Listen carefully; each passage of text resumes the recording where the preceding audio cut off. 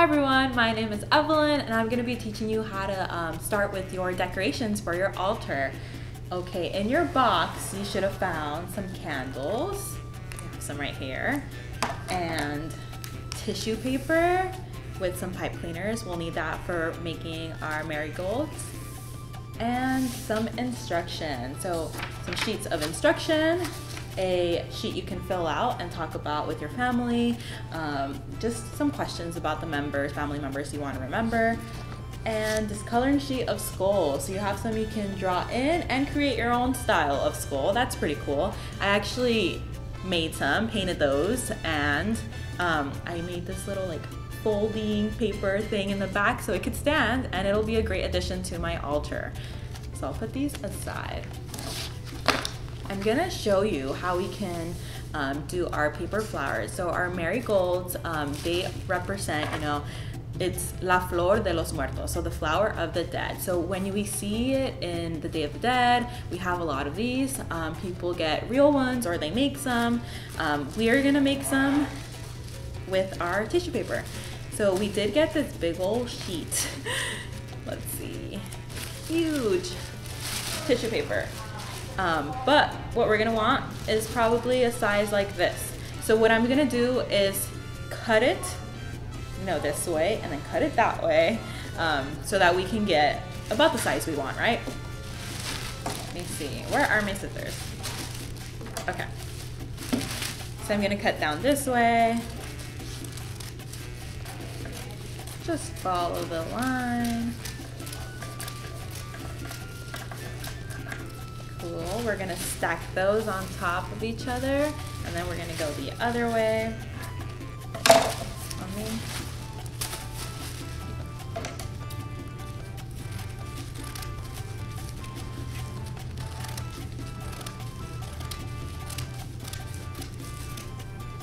I'm going to put this one aside.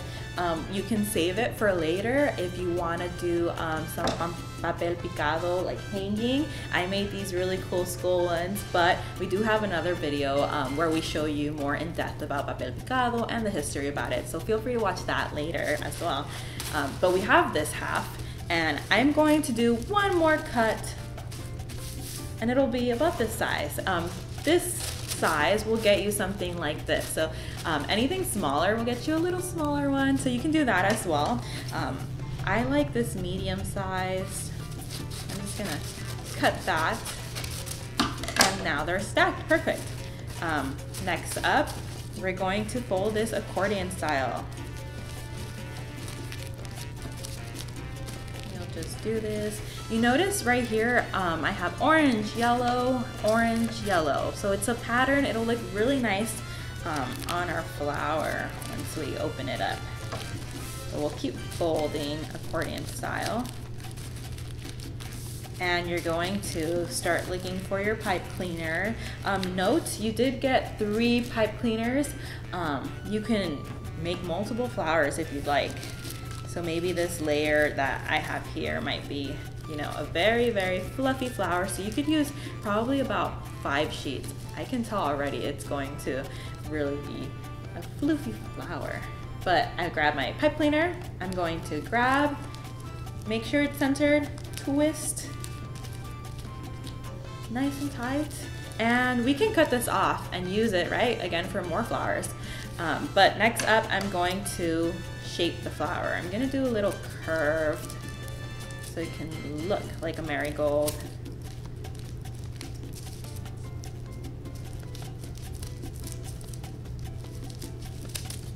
Cool. And again, you can cut this off, but I'll leave it for now because it helps me hold it right. And you'll open this up. And the hardest part, patience. We need to pull each layer slowly, careful not to rip that, so that we can have our marigold. I'll show you right here. I did one side. That's looking so nice, right? Let me open this up, and I did here about 5 layers of tissue paper. You might want to try to stick to that. It's just much more easier, I think. So I'm pulling those apart.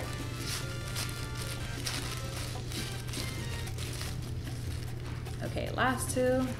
We kind of see the flower forming and it's really looking nice. Okay, there we have it. Oh, I think I'm missing a layer. Yep.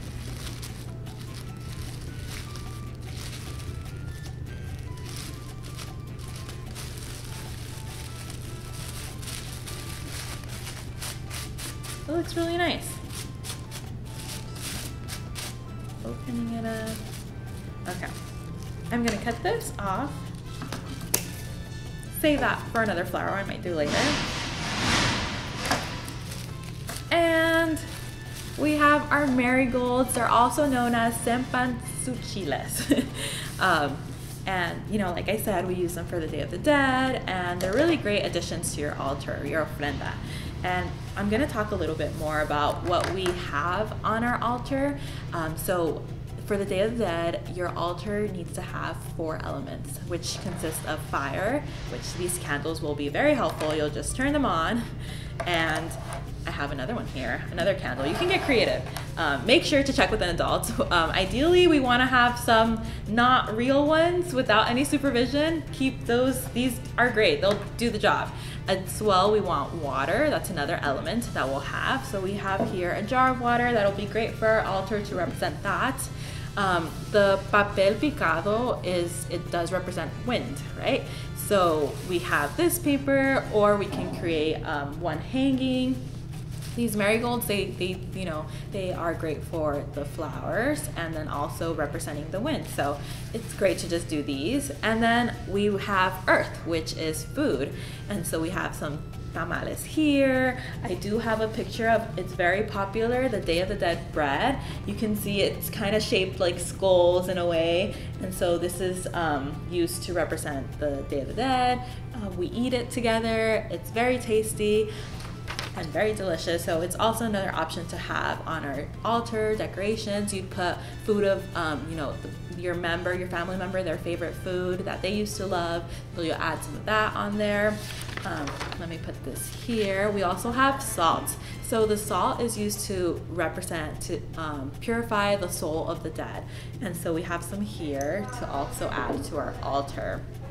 And so we talked about, don't forget the most important part, your family member. You want to add things they like to eat, maybe their favorite TV show, a picture of that, just their favorite things. This is focused on them, celebrating them.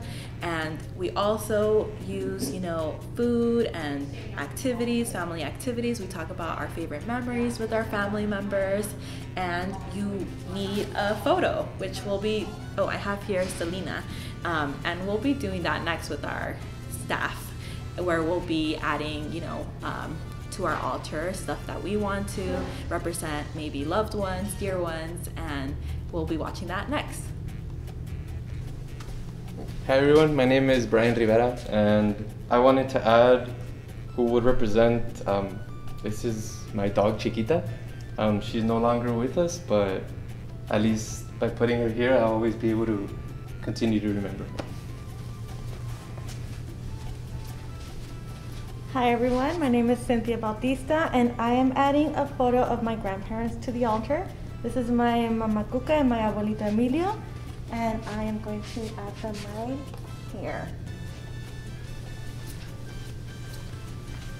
Hi everyone, my name is Ana Garcia Villalpando, and I'm adding this little statue of El Chavo, Roberto Gomez Bolaños, because he had a great part in every Mexican household. Hey everybody, I'm Sheridan. I'm adding this skull that I bought in Tijuana with my tia a few years ago.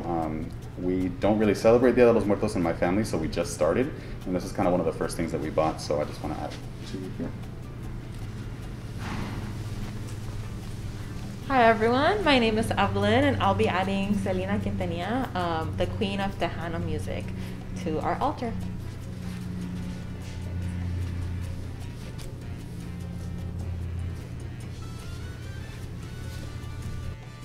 Hey everybody, thank you so much for joining us. I just wanted to say one last thing.